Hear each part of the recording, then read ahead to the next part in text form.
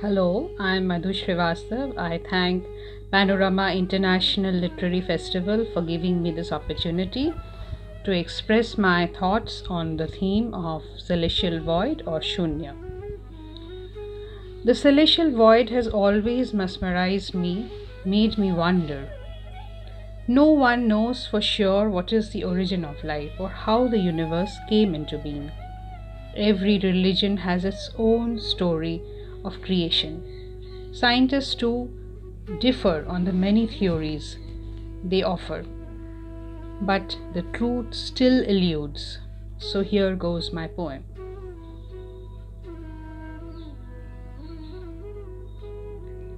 As a child, I would gaze long at the sky. I still do. The changing pattern of the clouds, shape, size, and color makes me aware all the time of the world that lies beyond my perception, though my imagination soars and my mind wanders.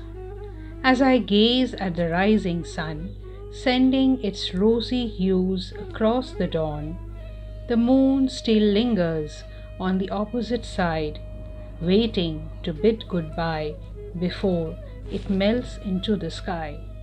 Beyond this bubble of light and shade lies the great void that houses our planet and all the celestial bodies, interconnected, held together precariously by a magnetic pull.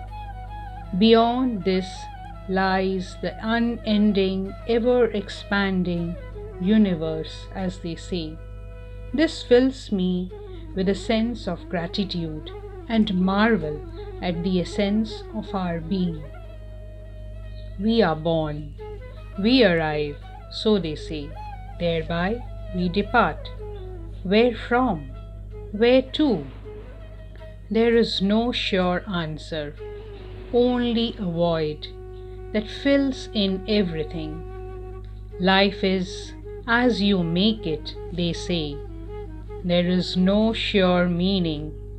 Perhaps we can live life well only when we let go of all our endeavors to find meaning. As the invisible virus rages and romps, turning the human world on its head, I wonder what the manna thinks when it meets my eye.